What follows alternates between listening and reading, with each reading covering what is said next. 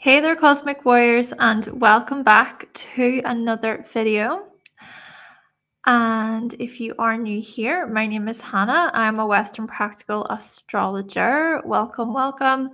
So in today's video, we are going to be talking all about the archetype of Aries. Yes, it is Aries season. So happy birthday to all of you solar Aries out there. I hope you have the best day. So we're just going to jump right into this. We're going to present here the Aries archetype. So this year specifically, Aries season is from the 19th of March up until the 19th of April, give or take a couple of days, depending on the year. But, before we do dive in, I just want to let you know of astrology products that I have available. You can find all of these over at hannahselsewhere.com. So I have practical astrology guides, eBooks, the 2024 calendar is there, of course, and some cheat sheets. So like I said, you can find these products over at hannahselsewhere.com, and you can also book a reading with me over there as well. And if you do want access to new astrology videos early, ad-free, you can always join the Patreon, okay? So on Patreon over there, you can find daily forecasts, behind the scenes videos, PDF guides to go along with new videos. So yes, if you're interested, the link to the Patreon is in the description box. And I do just want to take a moment to say thank you so much to my patrons over at Patreon. And I do also just want to mention I'm a couple of minutes early here, okay? We're a little bit early today, but I do hope that you enjoy this presentation about the Aries archetype. And just one more thing, before we really do dive in, I am going to be hosting another workshop. Yes. Very excited about this. I hosted the annual Perfections workshop a couple of weeks ago. Thank you to those of you who joined that workshop. I really hope that you benefited from it. So the fascinating thing about this series of upcoming workshops actually is that it's based on you. So we're going to be exploring the life path of the rising signs specifically. And of course, we're going to kickstart it by looking at Aries. So this is really a call for anyone who has an Aries rising, really. So if you were born with this Aries rising in your chart, I want to hear from you. You can go to the link in the description, and you will then be sent through to my website over at hannahselsewhere.com, and you can sign up. You can register to take part in this workshop. So it's the whole point of this workshop is to walk you through your life path based on your rising sign. And I want the rising signs to gather together, right? This is a workshop based on experience. It's based on, okay, let's talk, let's discuss these houses, discuss the journey. So yes, definitely be sure to sign up if you do have an Aries rising and you're interested. It's a great way to meet other people who share the same rising sign as you.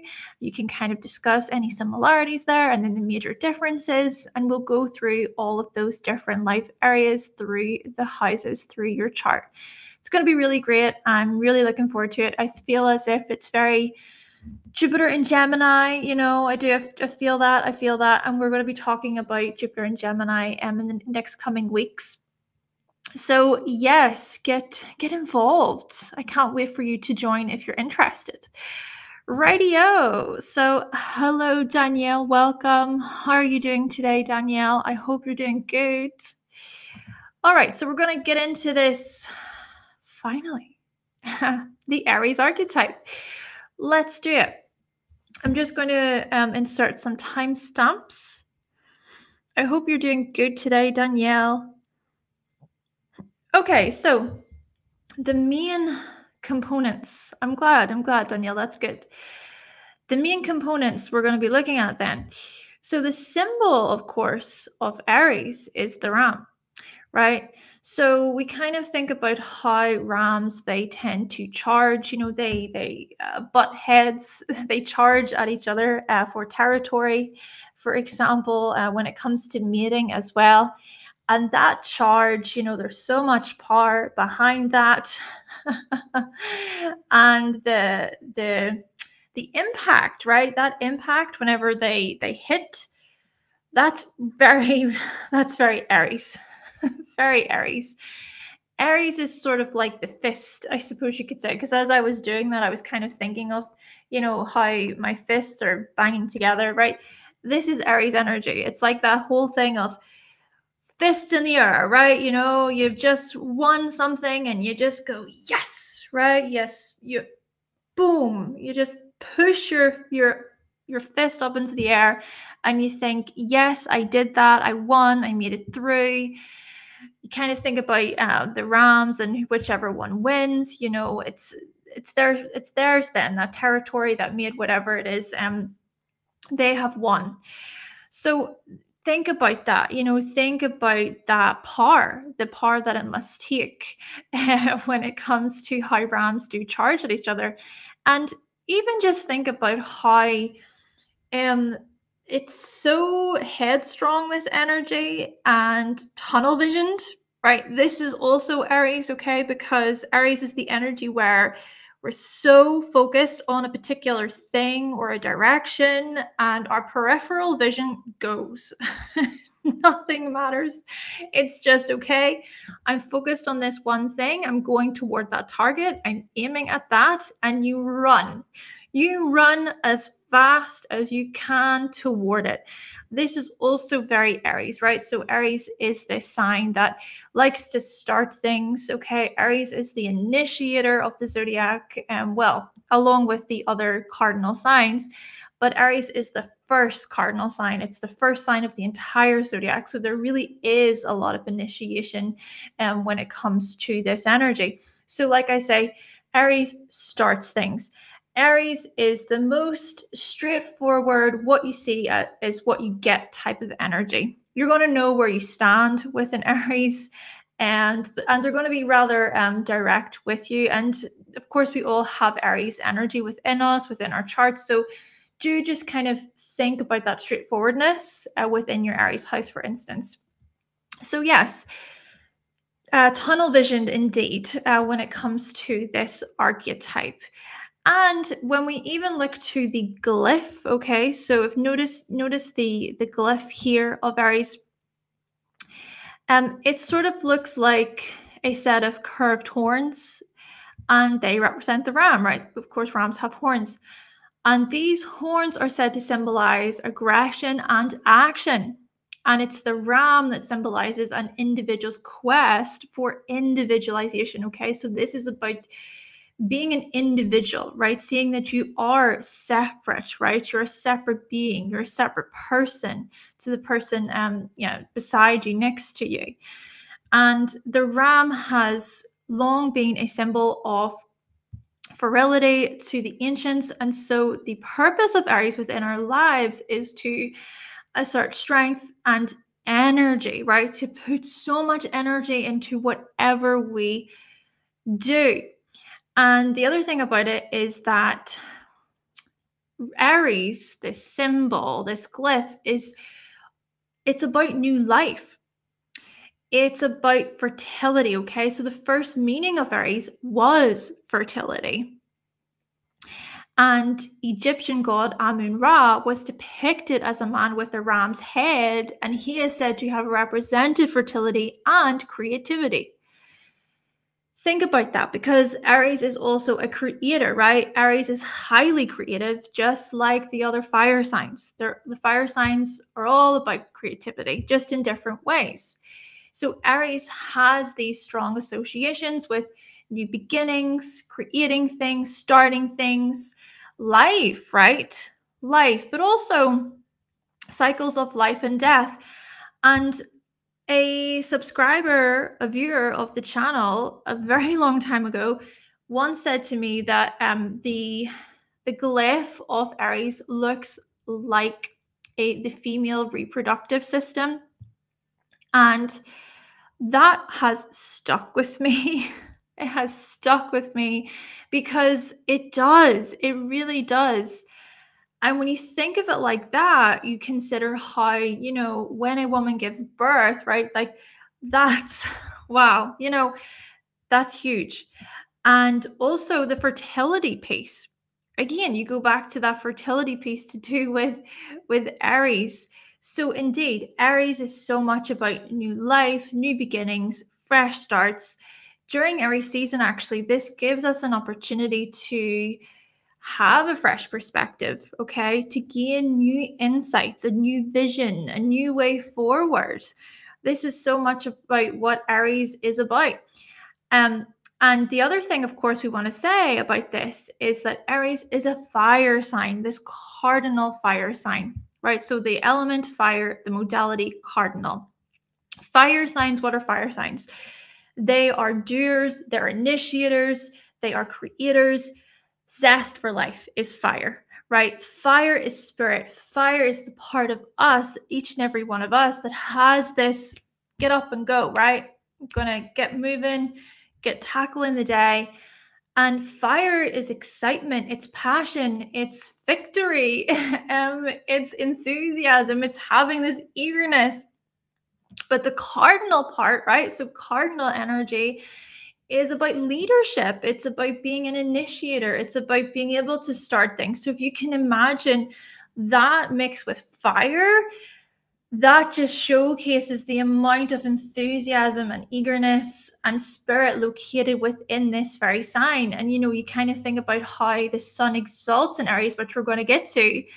But really, Aries and Aries season within itself is really a time of aliveness and passion and glory, and just having this eagerness to want to get up and move and to start new projects and to keep also that fire sort of burning. It's even that strength, the power that goes into the spark, right? Aries is the spark. It's that spark of life. And you go back to fertility, you go back to birth, the birthing process, and it's about life. You kind of even think about how babies are born via the head, right? If a baby is, if it's not turned around correctly, so if it's going to be born via its feet, that's very, very, very dangerous. So, this is when emergency C-sections and things like this come into the equation. But babies need to be born via their head. And what does Aries rule? The head. Okay, so Aries really does showcase the beginning stages. Even the first house shows us the beginning stages of our lives, which we will get to because, of course, the first house is a part of this. And just to continue on then with these different body parts, Aries also rules the face. And it's interesting because, I was saying there about this workshop that's going to be coming up, and the workshop is about, if you have an Aries rising, definitely make sure to join because it's going to be all about the Aries rising. But what I have noticed when it comes to Aries risings is that there can be something about their face that's quite notable, like a scar, a scratch, a bump, a rash, there's something, a burn perhaps as well.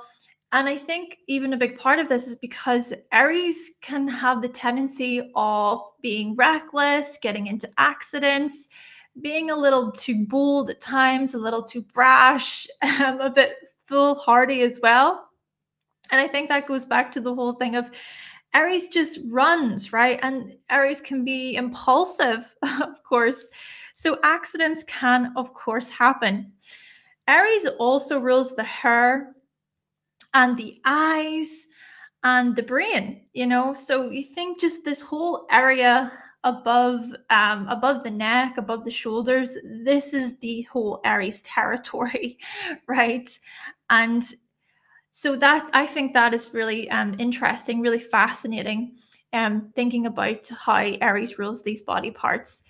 But let's move on to the ruling planet. So the ruling planet of Aries is Mars, and I even think about the god of war, Aries in the mythology, and how Aries wasn't so liked. Aries was not so admired because Aries was all about bloodshed and violence and just being aggressive. not really being strategic so much. But still, Mars then shows us these parts of ourselves and can sort of represent how it is that we can be aggressive and how it is that we can be quite reckless as well at times and maybe not think things through. Mars is a very impulsive part of us. Mars,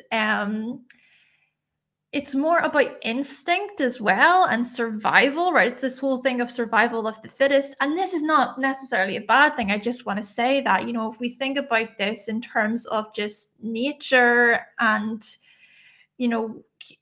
thinking about our survival, we have this sort of fight or flight energy to us, don't we? We have these instincts that are very much a part of us, but it's how we use our instincts, it's how we follow them. So Mars is so beneficial to us in this way because Mars can sort of help us out and help us see, okay, what is it about my instincts that's maybe guiding me? And the symbol or the glyph here of Mars shows the circle, which is spirit. So that's sort of this boundlessness. But so the circle then shows us this divinity quality, but then the arrow is this upward, right? So there's this upward motion to the arrow. And so therefore, the spirit is being held down by the force, by our animal instincts. So this arrow then, it can also be used to, in a way, raise our human animal sort of energy, our animal energy to higher levels of consciousness. But it's not about, how do we say, completely doing away with our animal instincts. I think it's about kind of finding that balance, right? It's being able to respect, okay, yes, there's something very instinctive here, but that's not all we are. It's not always about survival of the fittest and, pushing, and it's, about me, and about the self and stuff like this. Aries can be a very selfish sign. That's not necessarily a bad thing. But of course, matters can go to extremes, right? We can be overly selfish if we don't sort of tame our animal instincts, so to speak. And I think even the Scorpio expression of Mars can really help us out there in terms of mastery. But anyway, I digress. Yes. The thing about Mars then is that it can show us our own sort of competitiveness, and competitiveness it can be useful. It can be a very useful thing to us, right? It can help us, be more driven. Yeah, it can drive us forward. It can help us maybe re-strategize or kind of see a new way, a new vision, a new approach to something. So yeah, it can be good in healthy doses, but of course, competitiveness can be used in really unhealthy ways, right? So there can be that sort of ruthlessness to Mars, this very highly territorial energy as well. Like, this is mine, you can't have it. Even that kind of leans more toward being quite possessive or jealous as well. So we want to kind of be mindful of that. But at the same time, this is not to say that being jealous is a bad thing either, right? Because we can all experience jealousy and envy and any emotion really. But it's just more about whenever these sort of emotions are too overpowering or when they are out of control. And I do think that with Aries, then we learn, right? We come to learn about these different emotional reactions that we have to people, places, and things, and these sort of instincts that we have, and these animal urges and things like this, and these desires that we have. So yeah, it's about how we sort of come to manage these many emotions within ourselves, right? Aries can be a very innocent sign, a sign that has a lot to learn, I think. But when Aries does sort of learn from its mistakes and from its sort of setbacks and things like this, Aries becomes very wise and very powerful and honorable, and remarkable, actually, as people, as these leaders, these warriors, these brave beings who followed a certain path, or they led a certain path to victory, right? They become victorious. So yes, it's all very interesting. And then the last thing I just want to say about this, of course, is with Mars. Mars can look at anger, and that's an emotion that I feel can be deemed as like really negative, right? It's like, oh no, anger. I don't really see anger as a negative thing. When we kind of get into the whole thing of certain emotions being bad or good, I think that's perhaps not a healthy thing. But yes, anger, of course, if it is not managed well, it can be really destructive. It can be violent. But anger doesn't have to lead to those things. Anger doesn't even have to lead to, yelling and like screaming in other people's faces and things like this. Anger can be done in a sort of manageable way. But, the thing about anger is that anger can help us kind of see, hey, you know what? I'm not getting what I want, or I'm not happy about this situation, or oh, I should have stood up for myself in that situation. So we can use anger in a beneficial way. We can use it as a tool. Hello everyone who is joining. I hope you are enjoying this presentation so far. Thank you for being here. Okay, so we're going to now move on to the first house. If I just do my timestamps.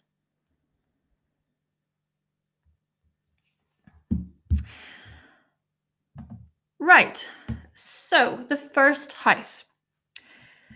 What does the first house represent in astrology? Well, the first house is the house of self, right? So this is more so about the person that's sort of underneath the ego, if you will, that part of us that is sort of consistent throughout our own journey, throughout our life path. But the first house can also represent our identity. So if you kind of think about it as being told from a young age that you are this, and this, and hey, this is a very simple way of it. Your name, right? That's another thing. Your name, your title. So, for me, my name is Hannah, right? My parents obviously gave me that name since birth. So because they give me that name since birth, everybody within my family said Hannah. And then what happens is I identify with I am Hannah, right? Aries is I am. So the identity then is formed because my parents called me Hannah. And everybody else then called me Hannah. And of course, legally, that is my name. Okay. So think of this type of stuff in connection with the first house in terms of labels and titles, and you're this, and oh, aren't you beautiful? Oh, you're handsome, or oh, you have a lovely smile, or oh, I don't like you very much. So you kind of of course, these messages we receive from the outside world, they can be affirming, they can be positive, they can be inspirational, but they can also be negative and not so kind, right? So think about the first house in terms of that identity that is formed. Now, that identity doesn't necessarily mean that it's, that those labels that, that are placed on you from other people, that they're true. That's the other thing. So the first house is sort of like, okay, this is my identity, right? Your rising sign, of course, is located here. So the rising is like, okay, this is my identity and I identify myself with being this way. But you also have to think about the entire chart. And this is why I want to do this workshop to do with the life path of the rising signs, because the first house is also about self-discovery, right? Sort of think of it like this. You know how Joseph Campbell talks about the hero's journey? This is so representative of the chart, the birth chart, through the lens of the first house. It starts there. And a lot of movies, like really, really popular movies, are based on his model, Joseph Campbell's model, which, by the way, Joseph Campbell was an Aries. His son was an Aries. And I think he had Jupiter and Mars and Mercury and Aries. So he was very much Aries dominant, which I think is so fascinating to me when I think about how he invented this model. He created it. A pioneer, right? Aries archetype, the pioneers of the zodiac, the trailblazers of the zodiac. But anyway, so many popular movies were created then from this model, such as Star Wars, Harry Potter, and The Wizard of Oz. So in these movies, you think about how there is a protagonist and there's a protagonist and an antagonist, right? There is the protagonist, the main character who sets off, so you think about Dorothy following the yellow brick road, but then there's the antagonist. So this would be like the villain. This would be the one who tries to bring the main character down. So you think about the Wicked Witch of the West, right? Who tries to destroy Dorothy along her path. But then you also have all of these other characters within the movies, right? So, you think about Harry Potter, for example, meeting Hermione and Ron and all the other characters. And then you think about Dorothy meeting the Scarecrow and the Tin Man and the Lion. And so these people are all a part of that story. So all of this is to say that the first house is sort of like us being Dorothy, right? We're sort of like Dorothy. We're at the very beginning of our yellow brick road and we're going on this trip. Think of it like this as well. Another movie, The Lord of the Rings. My goodness, I love the Lord of the Rings saga. The series, amazing, right? You're Frodo Baggins and you are on a quest, okay? Gandalf has arrived and is saying to you, you're going to Mount Mordor, okay? And you're going to destroy the ring. You're on this mission, okay? This is first house territory. But what I want to say about this is, are you ready to take the call? Because not many people are. This is the thing about it as well. You got to be ready to take the call to adventure. And that is so representative of the first house. So yes, the first house it's so much about our life path. It's so much about self-discovery. And the incredible thing about it is that what we do is we follow the path toward our sun sign, right? Our sun sign is the purpose. It's that life force, our vitality. And you think about how sun exalts in Aries, because this is what it's all about. It's like, hey, the sun is saying, follow. The sun is the hero, I guess, right? This is about the hero's journey. Joseph Campbell, hero's journey. So the first house is like, okay, we're at the very beginning. I've just been born, which is another thing to do with the first house. If you have planets conjunct the ascendant, right? So if you think about the AC symbol that you see located in your first house, of course, depends on the house system you use, but planets conjunct your ascendant will tell you something about your birth. It's very fascinating stuff, very fascinating stuff. I know for myself, I have Jupiter conjunct the ascendant, and the very first home, the very first house I was in as a baby was a minister's house. I was very sick as a baby, okay? But the church prayed for me, right? Jupiter, religion. So isn't that interesting? Very interesting. So consider what planets you have conjunct the ascendant. So as I was trying to say there, imagine it as if with the first house, you've been born. And of course, when we're babies, we're unconscious. Like we have no clue of what's what, how to talk, anything. We're so unaware. Honestly, my memories as a baby, non-existent. I couldn't even tell you the first memory I have. But anyway, that's my own thing. Maybe you're someone who is very good at that. You have memories from when you were 4 or 3. It's freaking incredible, some people's memories.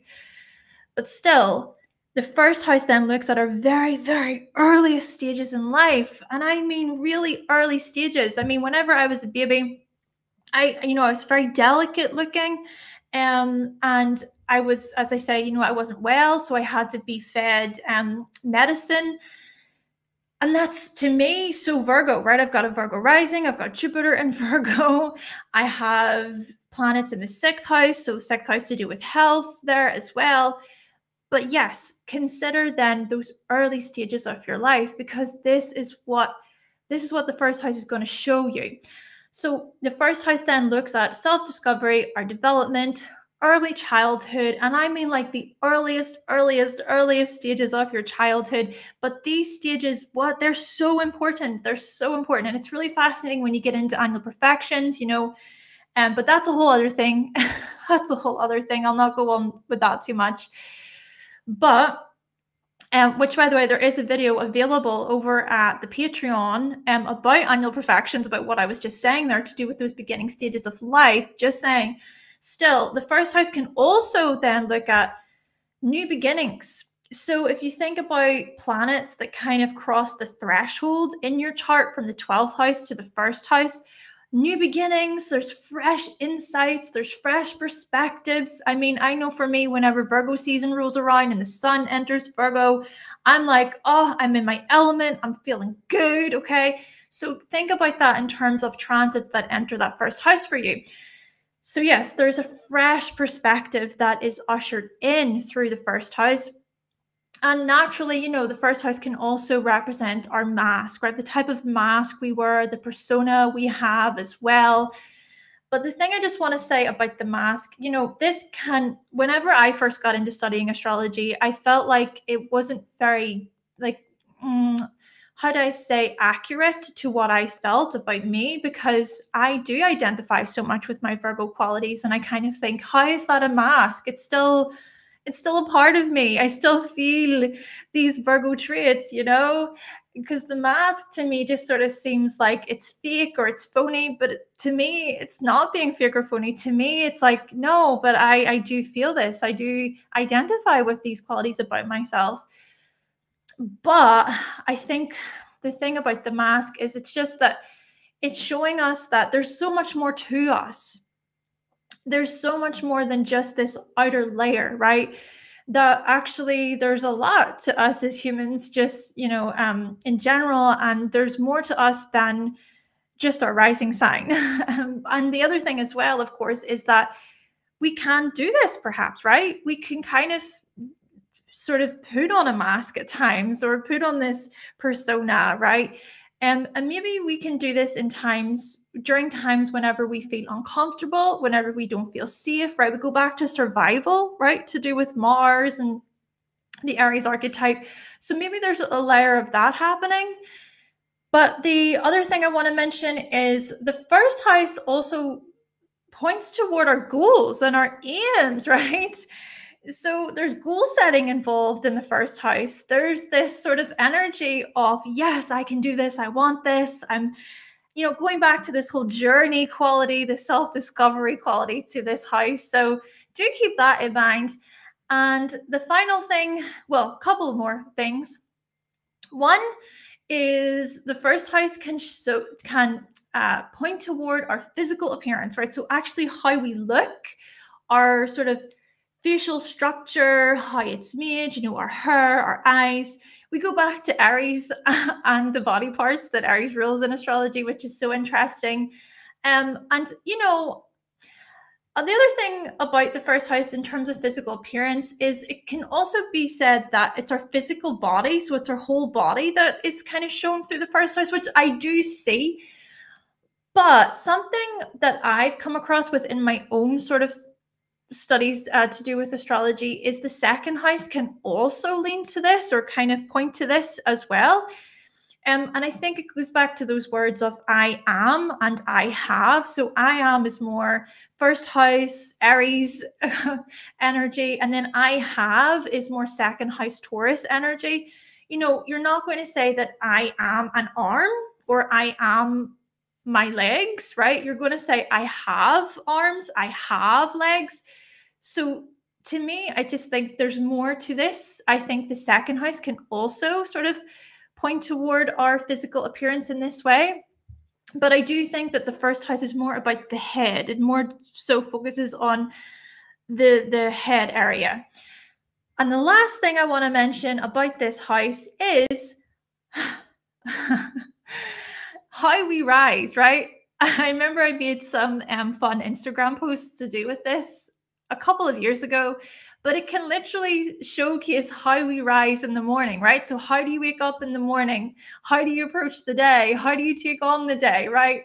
So, there are just a couple of different things to keep in mind when it comes to exploring the first house.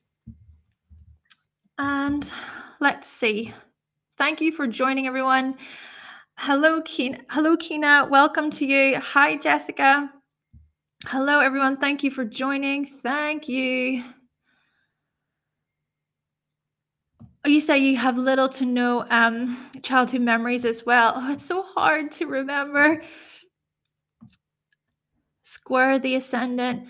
And Danielle, you said you've got moon sextile the ascendant. Yeah, definitely look at the bigger picture.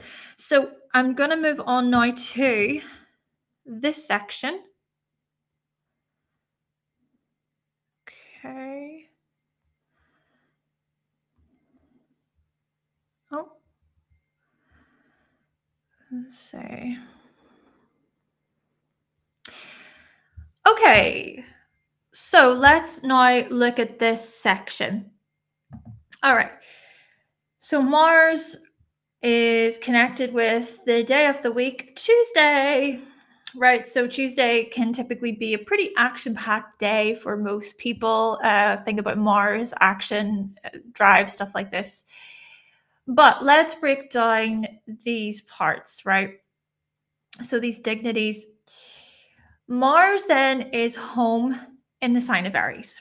So people with Mars in Aries tend to be quite straightforward when it comes to their energy levels, when it comes to their drive.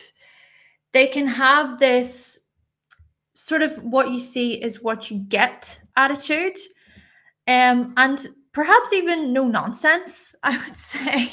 I mean, I have a sister who has Mars in Aries, and she can at times be like this.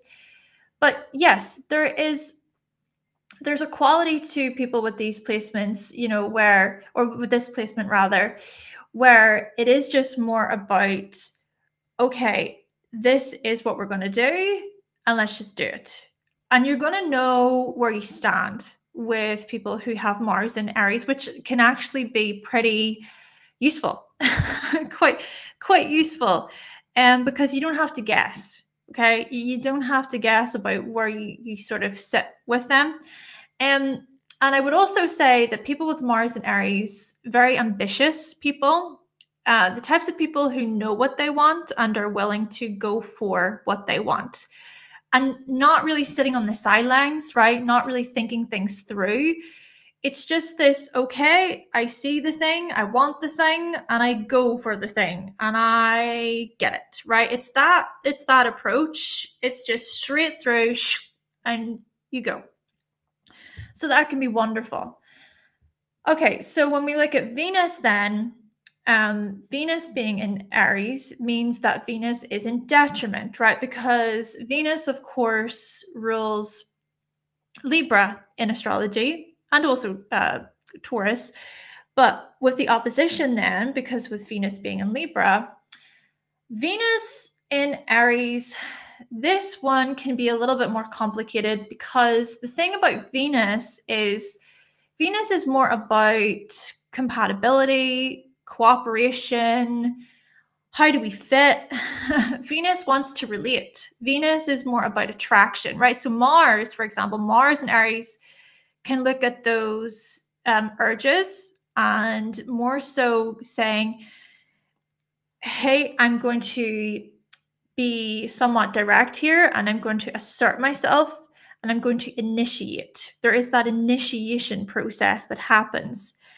But with Venus is more about, okay, let's try to even compromise, right? Because Venus is more about relationships and relating to other people, kind of seeing how you can weigh things out a little bit more, especially with Venus being in Libra. It is more about, okay, let's weigh out the situation. What do you think? What do you think? But Venus and Aries people then, compromise is not really on their agenda so much.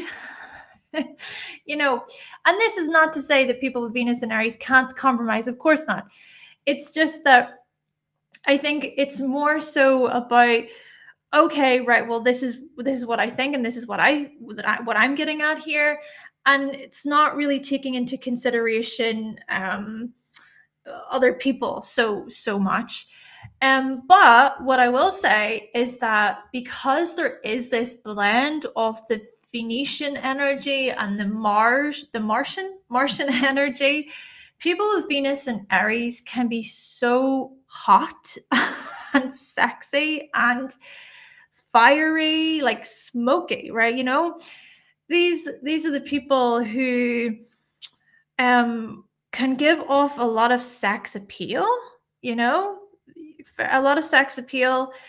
I think Shakira has Venus in Aries, I believe. But yeah, there's just something very, very hot about their sensuality and even their ability to be honest and raw about their sexuality as well. And that can be really very motivating or encouraging to other people or inspiring to other people as well.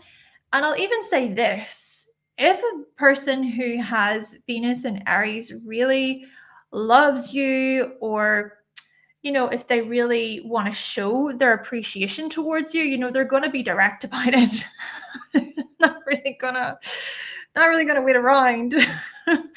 There's also the thing here where love and relationships can be seen as a conquest, right? A conquest, an adventure, okay? And perhaps, to me, it's sort of like a storybook, a romantic novel, a rom-com. I'm sort of getting these feelings when I think about Venus and Aries. But I think the detriment part of it comes into play where, it can be quite strong, right? Venus and Aries can really put it on strong. And maybe, for certain people who aren't, used to that, it's like, oh, yeah, that's a lot, right? That's a lot. But it's not to say it's bad. I'm just saying, it's not about bad or good or anything like that. I'm really trying not to come at this through that approach. But there's still, I'm just trying to describe, with that detriment part of it, that, Venus is a lot more gentle and a lot more soft as a sort of influence. But when you merge that with Aries, it's more, a bit more aggressive, like, love me now, So, anyway, I love you, Venus and Aries. Okay. Right. So let's now move on to exalted. Right. So the sun is exalted in the sign of Aries. And this means that the sun can be fully expressed. So the sun, right? The sun is so much about our vitality, our life force, our ego, our self-expression. It says, hey, I'm expressing myself. And Aries is so authentic, it's so raw and real, keeps it straight with you. Aries has this desire to want to express and not to really sort of get in their heads or to overthink it either. I love that about Sun and Aries individuals, right? And it's like, don't overthink it.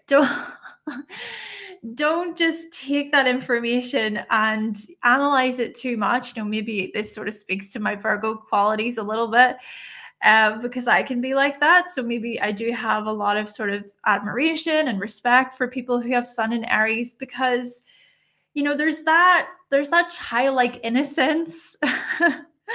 There can be this playfulness as well to people who have Sun in Aries too.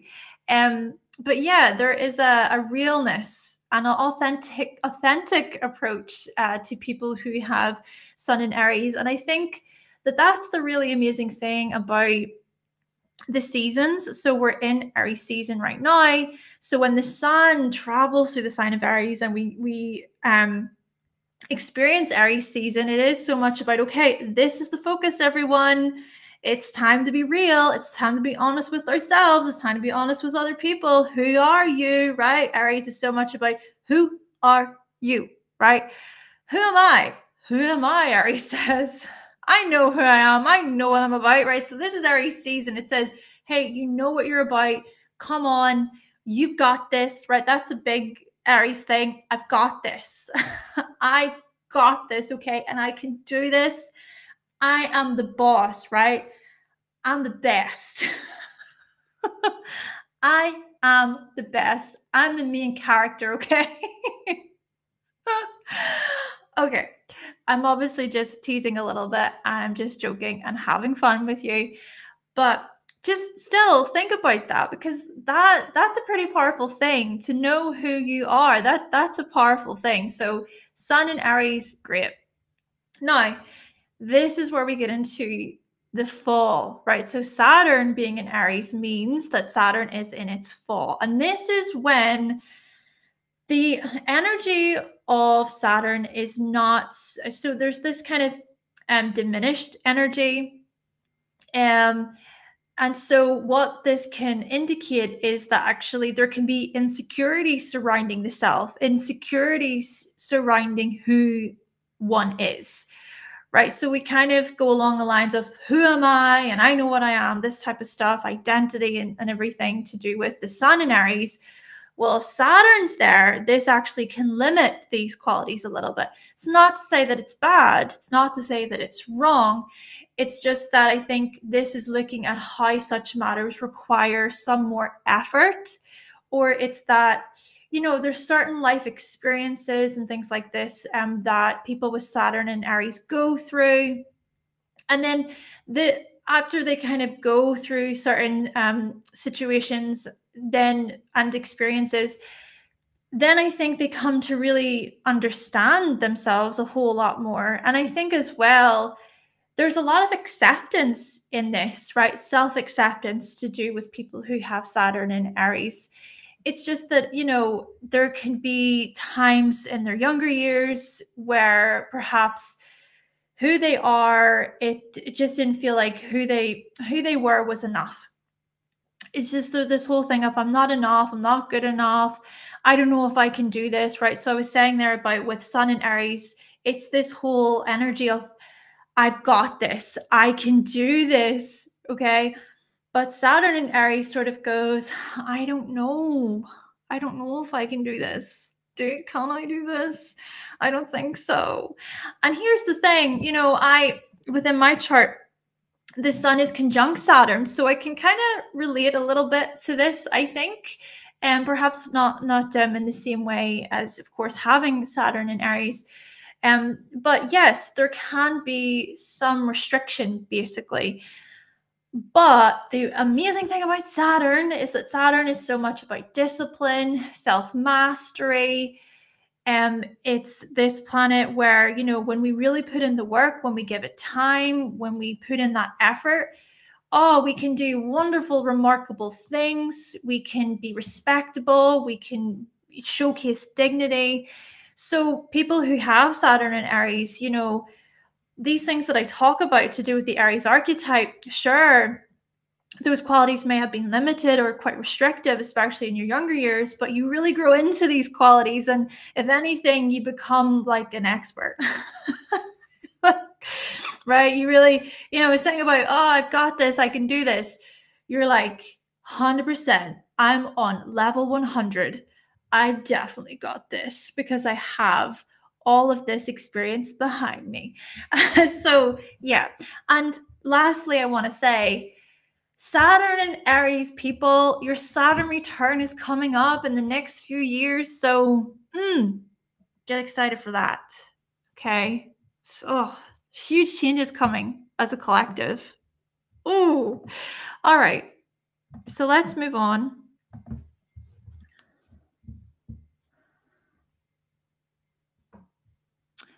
Let's see. Hello, Catherine. Welcome. So this is talking about the Aries archetype today. Right, so I'm just gonna do some timestamps.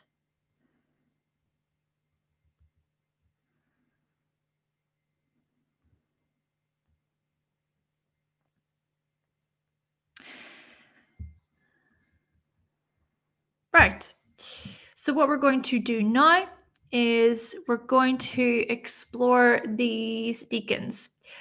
The 3 decans of Aries. So each sign, of course, is 30 degrees. And what we're going to do is we're going to split them into 3 element triplicities.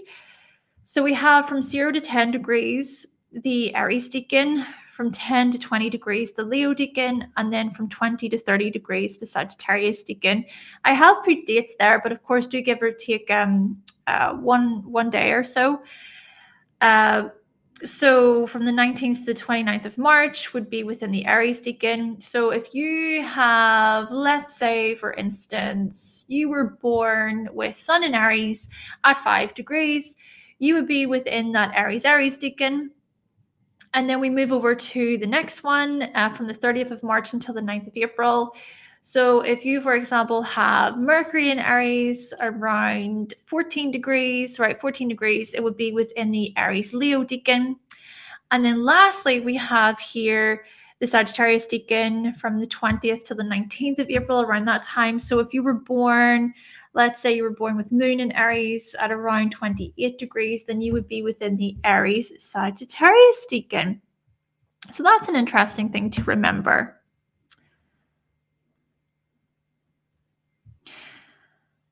Okay, move over.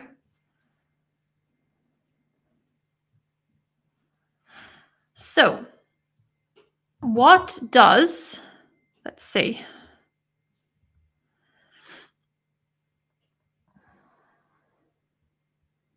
What does the sign of Aries teach us? If we're passionate about something, we're more willing to keep at it and stay motivated. The wonderful thing about this archetype is that it's a big self-motivator. Aries doesn't wait around for someone to say, hey, you need to do this, you need to do this. No. If Aries really wants, okay, the key word being want, if Aries wants to do something, they will do it. If they don't want to do something, they'll not do it. It's really that simple. Like it's really like I've been trying to say, Aries is very much what you see is what you get. Straightforward. They want to do it, they'll do it. If they don't want to do it, they'll not do it. Naturally, of course, life does not work like that, Aries. Okay, life does not work like that, and that can be a difficult thing to come to learn. But still, we do learn from this sign that we can, of course, be our own, motivation. And the more that we're actually passionate, when we're really passionate about something, when we're really feeling fired up, like, yes, I'm so into this, we're going to keep at it. The thing about Aries, of course, is that Aries can get a bad rap for, starting loads of projects and not finishing them. But here is something I want to say about that is if Aries is genuinely really passionate, and I mean passionate, they're gonna follow it through. If they really truly want to achieve that thing, they're goal oriented, right? Aries is an archetype, is a sign that's highly goal oriented. It may not be about those longer term sort of 10-year plan, 15-year plan, like Capricorn and Saturn energy. Okay. But Aries is still goal oriented and it sort of says, okay, I have a goal. I want to maybe go to the gym a couple times a week, or maybe I want to drink water every day, making sure I've got a couple of liters of water, right? So Aries, when they get that idea in their head and it's like, right, I'm passionate about this, I'm motivated by this, they're going to keep at it. And Aries can be highly ambitious. So keep this in mind, when it comes to Aries in your own chart, and think about these energies to do with this archetype in your own life. Right, next. It's best to choose our battles wisely. Oh, yeah. Aries can have the tendency of not choosing its battles wisely, but learns. This is the thing about Aries. Aries can be so like childlike and naive as well, perhaps.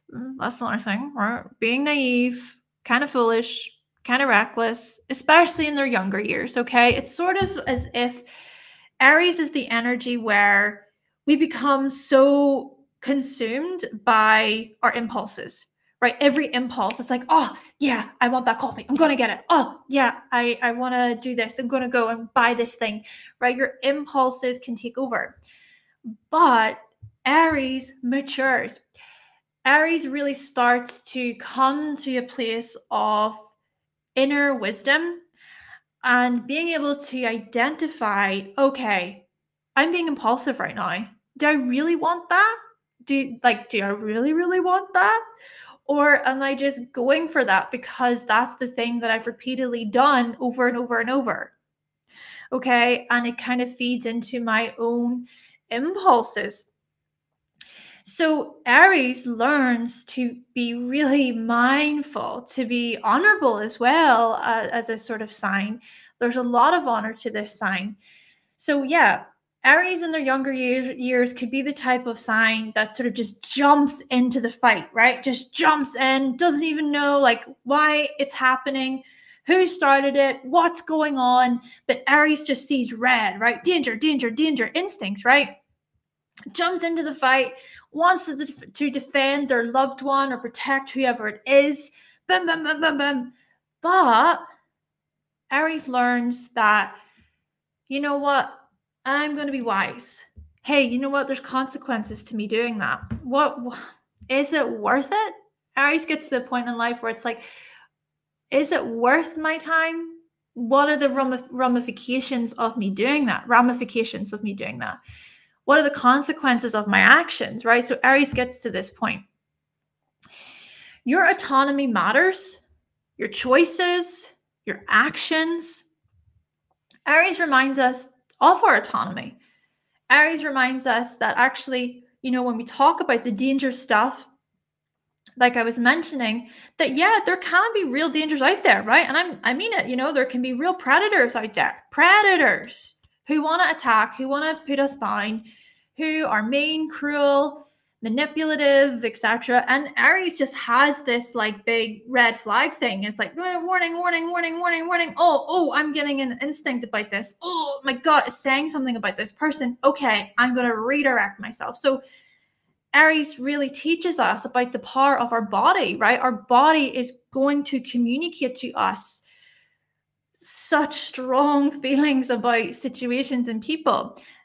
So I think there's also a lot of trust in this, right? To trust our own sort of choices and to be mindful then of, what our body needs and what it's signaling to us.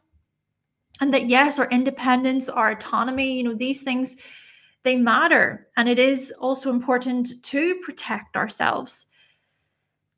And I guess with actions and choices, sort of goes back to the previous point that, yeah, we learn through Aries that our actions do matter, right? So the actions that we make in life, the choices that we make, they are a part of a process. Every action, every choice you've ever made in your life have led up to this very moment in time.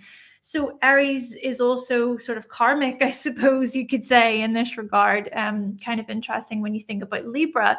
What I even find interesting about this is, as soon as we get into the zodiac and we enter Aries, instantly, like instantaneously, Libra comes into action. And it's the same thing with all the other signs, right? Because Libra is a part of Aries and Aries is a part of Libra, and they're within this axis. Of course, I'm breaking it down and I'm really just focusing on each archetype at a time. But yeah, Libra also is a part of the Aries theme. Right. So childlike innocence can feel inspiring.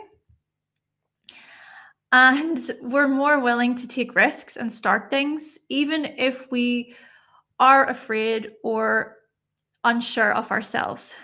So that's that giddiness. Aries has this giddiness, this energetic, like, oh, rush. That's the childlike innocence, the awe, seeing something for the first time as a child. I mean, I often get so nostalgic about this type of stuff, and I think it was even just today or yesterday, and I was thinking to myself, "Oh my gosh, I remember the first time that I did that, and it's never the same." I remember what it was. So, I was watching the movie Ruins. I don't know if you've seen that movie before. It's a pretty bad movie. Like, it's a pretty terrible movie, and I'm sorry if you do like it. But the point is, right, I was watching that movie as an adult, and I remember thinking to myself, oh, it's just not the same. I was sitting, safe and cozy, and I had my popcorn, I'm eating my popcorn, and I'm having my cup of tea. And I just had these memories of being a teenager and going into my room. And I remember watching that same movie with my ice cream. I remember I used to have a big tub of chocolate Ben and Jerry's ice cream.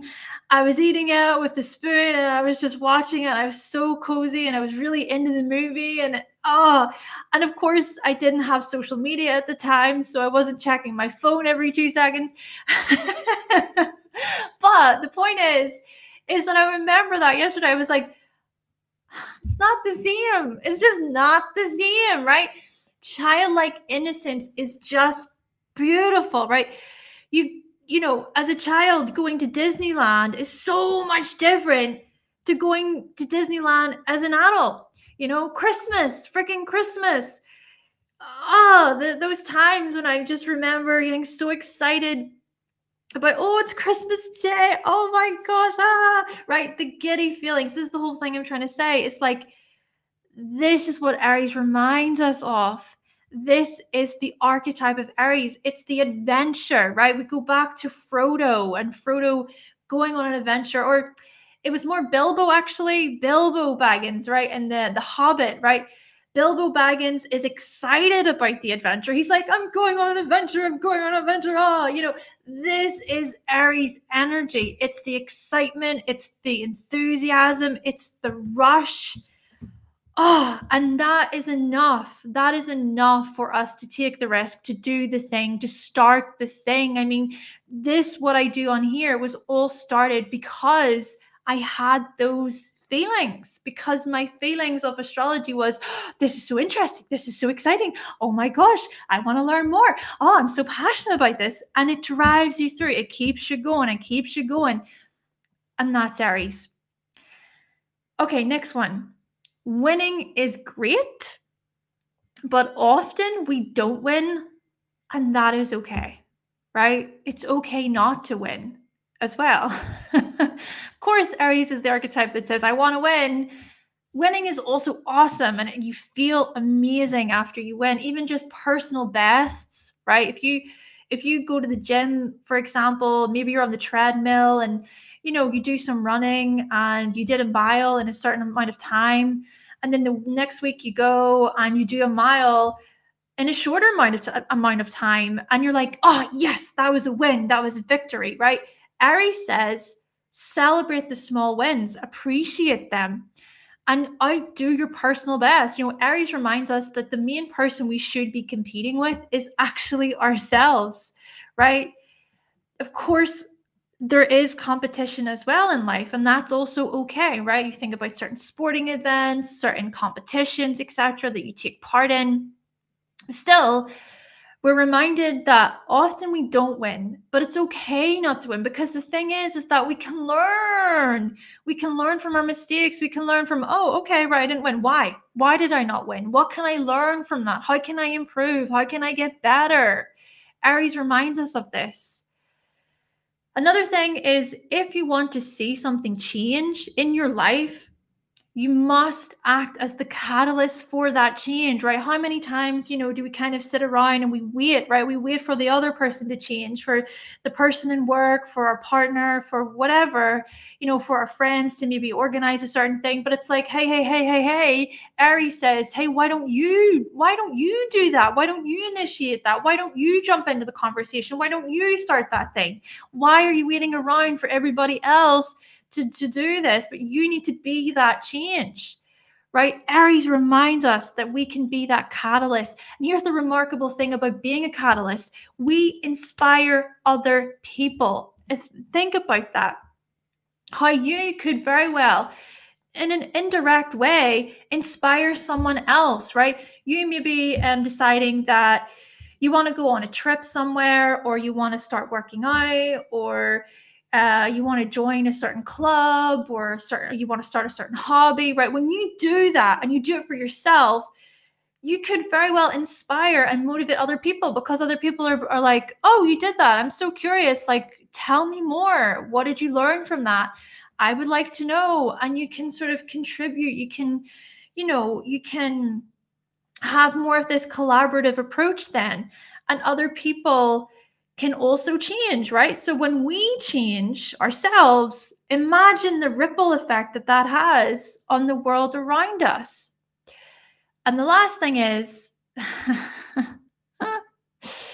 the importance of rest. Okay. The importance of rest and being able to slow down, right? Aries learns this from its next sign, Taurus. Aries can kind of burn itself out at times. Aries can also have the tendency of not really taking its time, running into accidents, okay, bumping into things, being impulsive, being reckless, okay, starting all these projects like I was saying earlier, but then there can be that lack of completion because there's another thing. Oh my gosh, this is interesting. Oh, so yeah, Aries learns a lot from its next sign, Taurus. Okay, so let's move on to the strengths of Aries. So, some strengths. Aries is bold. Okay, Aries is daring. Aries is courageous. Aries is the one who is bold enough, daring enough to do the thing. And that within itself is like, whoa, oh my gosh, right? You did that? Wow, right? Aries has that ability to go, hey, do not care. Aries is truly a sign that does not care about, oh, what's people going to think of me when I do this and when I do this and when I do this? No. Aries is like, okay, I want to do that. I'm going to do that. Screw the haters, right? That's what Aries says. But Aries is also confident. Aries has this confidence about it. This is what we learn from this archetype, to tap into confidence. But the other thing I want to say about confidence is also being able to say and admit when you can't do something. And maybe that's something that, Aries can also come to learn a little bit, that confidence can also speak volumes whenever you're able to say, hey, you know what? I'm not too sure about that. I'm not too sure. I think Aries has that ability to be curious enough to kind of go, yeah, I'm not sure. Can you give me that or tell me more about that, please? But Aries can also have this side to it where, Aries just wants to learn everything super quick and to know it all super quick. But this is where patience, of course, comes into it. But yeah, I just wanted to say that confidence can also look like being able to say, I don't know. I don't know. Not sure, actually. So yeah. The other thing is the strength. They stand up for the underdog and defend the vulnerable. Oh my goodness. Aries is able to see, hey, this person's being picked on, this person's being bullied. That's not okay. Aries will just be like, hey, what the flip are you doing? Stop, right? I've seen this from people who have Aries placements in my life. The moment that you try to go after, like, an Aries loved one or anything like that, oh, they're going to get so defensive, so protective, like they can be fiercely loyal in this way. And yeah, they can stand up for the underdog. For people who are maybe being treated unfairly and stuff like this, you know, Aries is able to stand up and stand for freedom and truth and justice as well. Individuality and identity. So yes, they are aware of themselves. They're aware of what they want. And oh my gosh, isn't that admirable? To know what you want, to know who you are. Isn't that hot? That's so admirable. Being a pioneer, they are leaders, right? Strengths of Aries. They are indeed pioneers, leaders. You know, I was saying there about Joseph Campbell being this huge pioneer, this huge trailblazer with the hero's journey, just remarkable. Just following on from a fun collaboration that I did with Jasmina. We looked at mystery charts, and I chose Lady Gaga for one of the mystery charts. And reading up on her, she's seen as a pioneer within, or sorry, a trailblazer is the correct term, but yeah, a trailblazer within the entertainment industry. And she's got her sun in Aries, Venus as well, I believe. So yes, you can see these qualities within her. Spontaneous, right? They are spontaneous. Aries is the type of energy that says, hey, you want to go on a trip now? And you're like, you want to go now? My Virgo energy is like, I don't know, I'm not very prepared. Oh, I've got work tomorrow. But then I've got my moon in Aries, and there's times when I'm like, yeah. When I was younger, I think I used to be a lot more adventurous. I mean, I've done solo trips to different places around the world. Certainly would not do that today, I don't think. But I was young, right? Childlike innocence with Aries, okay? Aries is that type of archetype, that type of person who's able just to flip and fly around the world solo, hasn't planned anything, you know, hasn't really packed very well, doesn't really have much money in their bank account. You know, I remember I went to Australia with like a grand in my bank account. Was I thinking? No, I wasn't. But am I alive? I am alive, and I'm here to tell the story. This is Aries, and it's fun, right? It's fun, it's spontaneous, it's adventurous. Aries is also super creative, enterprising, and innovative. I mean, you're going to see people with Aries placements in positions of power. And I don't say that, you know, in a negative way. Of course, I mean like leadership and more influence, business, things like this. Yeah, you're going to see them front and center, right? You're going to see them leading the teams, leading their own path, right? Out there in the open for all to see. And the last thing is, I suppose I've already sort of mentioned this, but Aries is daring enough to do the thing, right? The thing that you're putting off, the thing that you're procrastinating, the thing that you don't want to do, Aries is already doing it, and is probably 5 steps ahead. Okay. Bye, Aries. So yeah, strengths of Aries, we gotta love it. You say, Jessica, this is where you see Aries energy comes through for you, protection of others. Yes. The personal power. Fake it till you make it. And hello to you, unknown. Welcome. Hi. Hello to you. Right. So weaknesses. Oh, we all got weaknesses, don't we? We've all got weaknesses.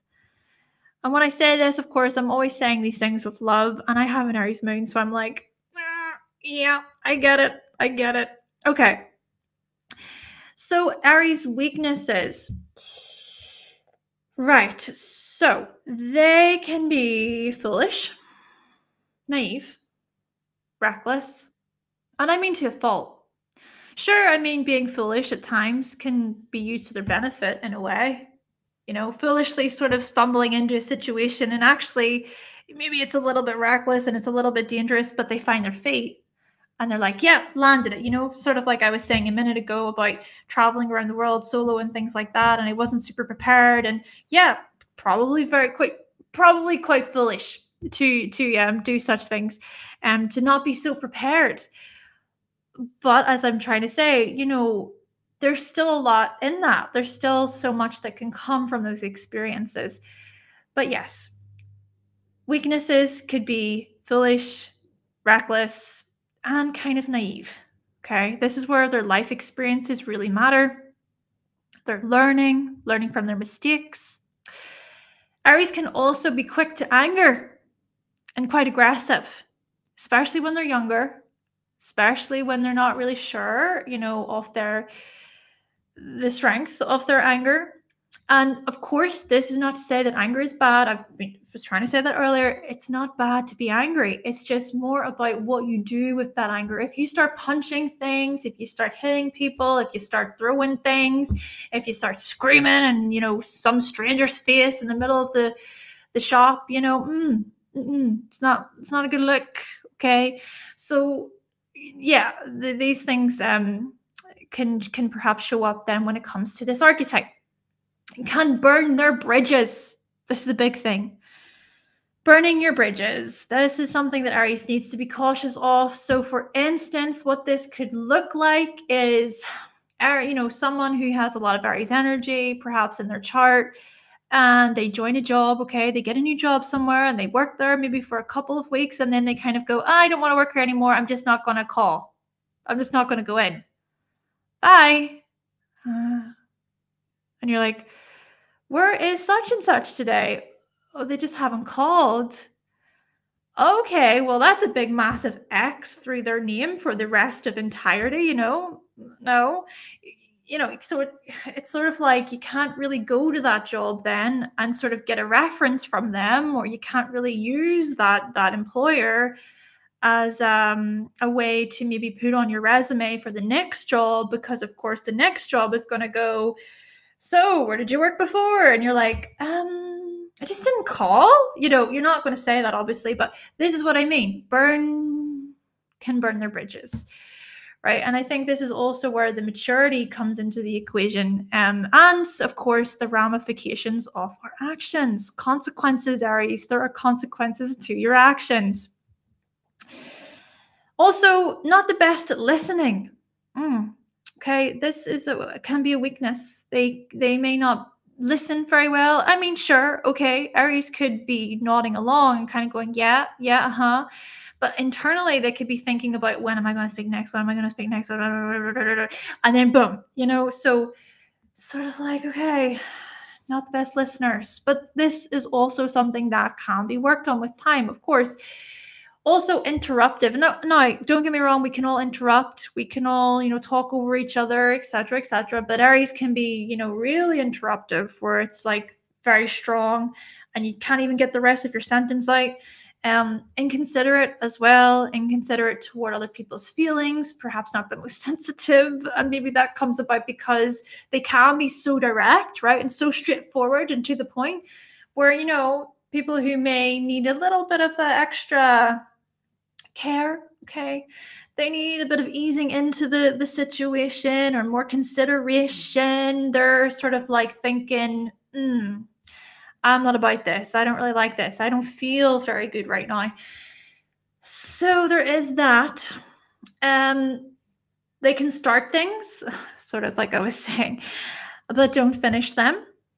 So there can be that inconsistency. There can be this whole thing of there's just this trail of unfinished projects wherever they go. Now, with that being said, again, I want to just be clear about this. This is not to say that what I'm saying, these things are bad, right? These are super bad things, etc. Of course, we also notice with this that perhaps there's just certain projects and things like this that Aries just isn't that interested, and that's okay, right? It's just they're not that passionate about that thing. It's not really for them, and that's okay. It's okay to start something and not finish it. But if it becomes a pattern, okay, if it becomes this thing that's always reoccurring and they're always burning their bridges and they're starting relationships, and then next thing you know, the relationship is on fire, and it's like, oh my gosh, every project they start, it's just, where did it go? This is where we're seeing the challenges, right? So inconsistent. They can be inconsistent, they can be unreliable, they can be impulsive. And this is where we also get back to the whole thing of them being younger, right? Whenever Aries is younger, whenever they're perhaps not fully grown or they haven't really matured so much, this is where we see greater potentials for being impulsive and unreliable. Headstrong to a fault. Might not learn from others or their mistakes because they believe their way is the right way. Okay, Aries is that type of energy that just puts two fingers in their ears and goes la la la la la la la la, not listening, not listening, no no no no no no no, right? And no matter how many people are trying to say, Aries, hey, like, have you thought of this? I'm trying to warn you, trying to help you. Aries just goes, no, no, no, no. But hey, perhaps this is also the path for Aries, for many Aries. This is sort of like, you know what? You gotta go through that to sort of understand why people were saying to you, that wasn't the best thing to do. That wasn't very good. But this is also how we learn. And this is how Aries learns anyway, perhaps. But I did just want to mention that. And I do also think that, again, Aries can eventually learn that it's important to also take other people's feedback and advice into consideration from time to time. Yes. Okay. So let's now look at some journaling questions to ask yourself.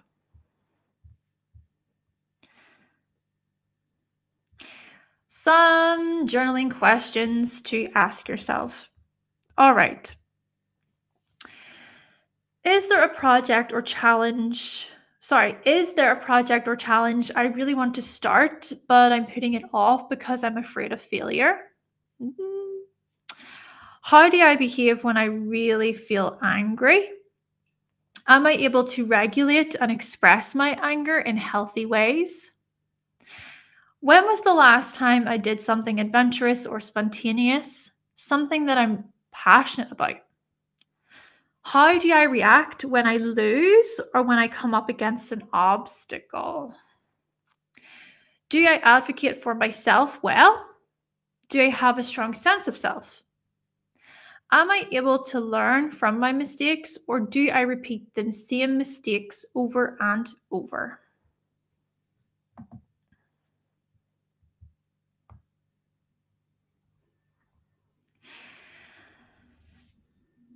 So, where is Aries in your chart? Which house does Aries rule in your chart? Because this is going to be the area of life where you are adventurous, where you're brave. It's going to represent your drive, your motivations, your willpower, your actions, how you assert yourself, how you take action then. It's also going to show an area of life where you can be angry, where you can be somewhat aggressive. And it's also going to be an area of life where you're going to be independent. You're going to be an individual. There's going to be a great deal of leadership on your part and confidence too. We are passionate, we're pioneering, we're inspired and inspiring in our Aries house. We are trailblazers within our Aries house. And the Aries house, of course, is tied to our goals, our identity, and our self-discovery. And then also you want to look for the ruling planet of your Aries house, which is Mars, because that is going to provide you with more information. So I would like to know, is there 3 people perhaps in the audience, if you want to give your Aries house, and I will just give a brief, quick description of that.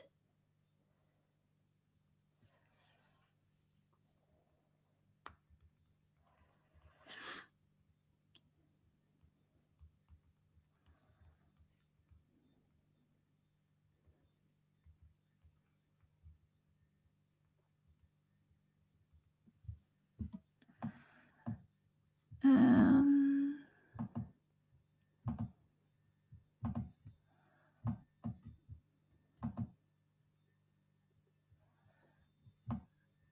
is that...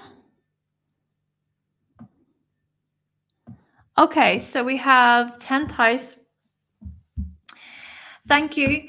So the 10th house. So this is a house that is associated with our accomplishments, our successes, and our achievements. Oh, great. Thank you. So we'll do 10, 6, and 1. I just do the first three. But thank you for sharing, everyone as well. Okay. So the 10th house. The 10th house is about our successes, our achievements, and our accomplishments. So if you have Aries there, it could very well be that your accomplishments and your achievements are so much about how you lead, how you show up as a leader. And as well, your goals could very well be more long term, right? There are these ambitious long term goals that you have, and you may seek to really be assertive and to initiate strongly. And there's this sort of driving forward, very sort of focused, headstrong energy that you place into your vocation if you have one, into your career. But in general, the 10th house is about our life's work, our life's mission, our life's path. So it could be that these things then very much showcase your bravery and your courage. Okay, so the 6th house. The 6th house, of course, then looks at our everyday tasks, our productivity, our health as well. So you could be quite an active person in this way. Maybe there's just a lot that you fire through, that you get through on a day-to-day basis. Perhaps you're very fast, right? Very fast to want to complete things. Maybe as well, you could very well get into sort of reckless behaviors or accidents with coworkers or employees, stuff like this, and possibly too accident prone. So health wise, there could be some accidents there on your part. But whilst it could be that, there can be that the sickness or ill health to do with the 6th house, I actually see this as people with Aries in the 6th house recovering very quickly, right? And being quite quick to sort of get over a cold or like a health issue, for instance. Of course, there's so much more to that because you got to think about the bigger picture. But I do want to say, in terms of productivity, you could be someone who's quite active in this way too, in terms of being productive and just wanting to, move quickly. Possibly as well being a pioneer within your job or a leader within your job. Okay, so the last one then is the 1st house. Okay, so 1st house, of course, the 1st house looks at our identity, our life path. It's about our aims and our goals. We've been talking about this to do with the 1st house. So I think you may be someone who identifies quite strongly with the Aries qualities, of being a pioneer, being a trailblazer, being a leader, being quite assertive. And as well, I would say that you can be quite quick to act, to jump into action. Of course, you got to think about the bigger picture. Think about Mars. Where is the chart ruler? Oh, you said it's in the 12th house. Okay, that's interesting.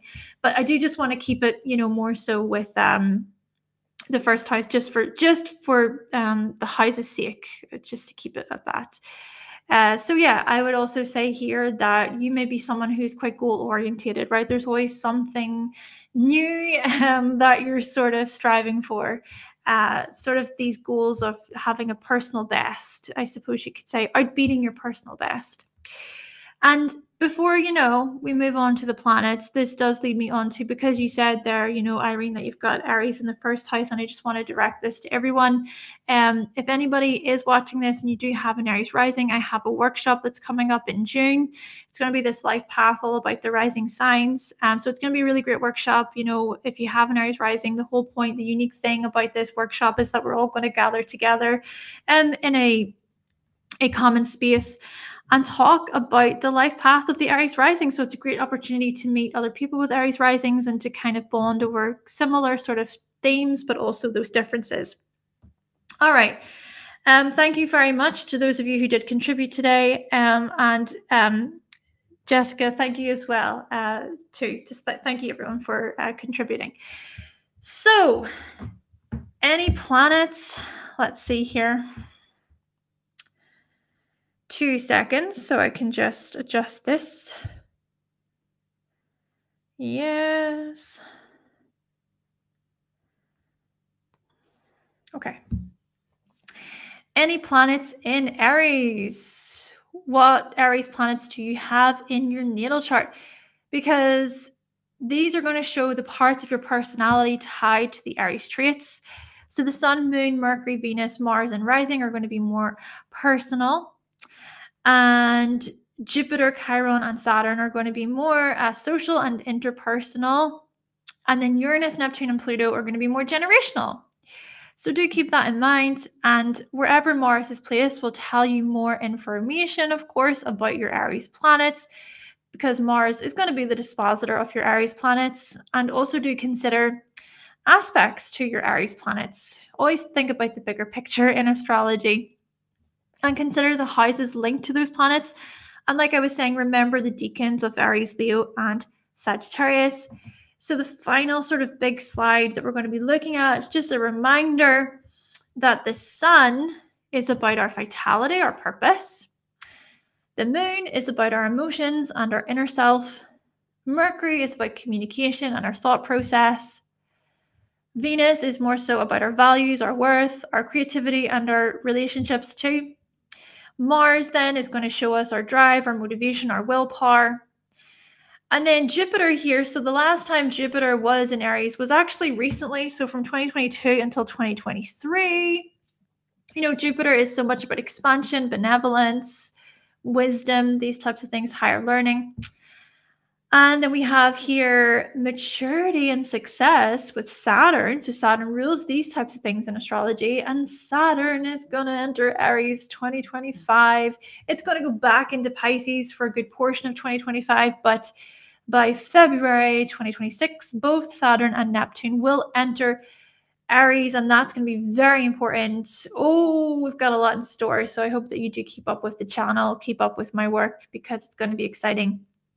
So yeah, Saturn is going to be in Aries from 2025 until 2028. And then we have here, Chiron is currently in Aries. Oh, yeah. So Chiron is so much about our wounds, our healing, our integration.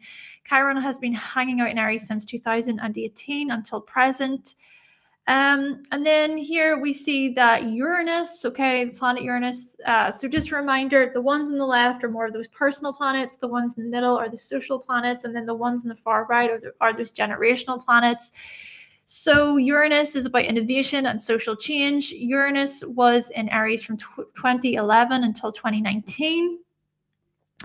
Which is kind of interesting because we saw Twitch come on the scene. Twitch, we saw Tinder as well come on the scene.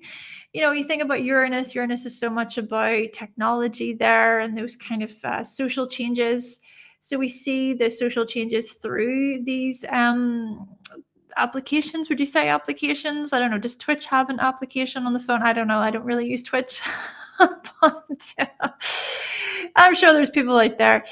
Okay, let's think about Neptune then. So Neptune can look at our distortions, our spirituality. And like I said there a moment ago, Neptune is going to enter Aries very soon. It's actually going to enter Aries 2025 for a little bit. Then it will dip back into Pisces. And then, from 2026 onwards, we're in for a new era, everyone, a new chapter. But anyway, it'll be there from 2025 until 2039. But also the last thing I want to say is that, well, the last time Pluto was in Aries, now Pluto is so much about regeneration and power. So the last time Pluto was in Aries was from 1822 until 1853. And what we saw during that time is just one quick example was the swing riots. And I'm pretty sure that involved the word. Let me look that up. The word I can never remember. Let's see. It involved, there was definitely fire. It's basically fire. I can't remember the proper term. when it comes to, using fire to destroy buildings and things like that. But yeah, that of course was also quite a violent time as well. So yeah, I just wanted to share that to do with Pluto being in Aries. But there's so much more to be said about that. I just wanted to give a quick sort of example. You can even look into that yourself there, to do with the swing riots, and to even think about the dates. So when Pluto was in Aries last, and sort of, what happens. Could be interesting to kind of go down a historical route there to do with the Pluto generations. But I digress. That is us, everyone. That is us today. Let me just adjust. Arson. Thank you. Thank you, Jessica. That is the word. Thank you so much. Yeah, that's the word. Okay, so that is us, everybody. Thank you so much for watching today. I appreciate you listening. Again, I mean, if you do have an Aries rising, if you're interested in the workshop, it'd be great to have you. I think it would be amazing to get a grip of Aries risings in one space, and to really talk and discuss the chart, to discuss your life path. And if it goes well, we could do it for all of the rising signs. It would be just the best project. I think it would be amazing to meet people, to meet you, and to collaborate in this way in terms of sharing experiences and just talking through things. But it's also going to be highly educational, and I really want to provide a lot of really useful information so that you can get so much from the experience from the workshop. So yeah, the whole point of it is for it to be educational, interactive, and fun. So thank you for listening. If you do wish to book a reading with me, you can do so by going to hannahselsewhere.com. And if you really, really did enjoy this presentation today, you can always buy me a coffee. The link is right there. And yeah, that is us, everyone. Jessica, you said, a Gemini rising workshop. Yes. I think I'm going to do it in order. That's the plan, but we'll see. We will see how it goes.